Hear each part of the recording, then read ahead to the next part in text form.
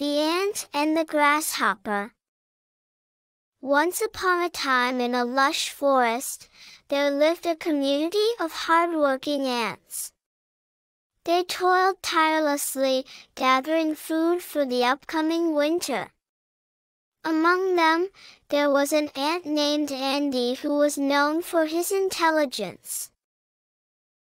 One sunny day, a playful grasshopper named Greg visited the ant colony. He mocked the ants for working so hard and not enjoying life.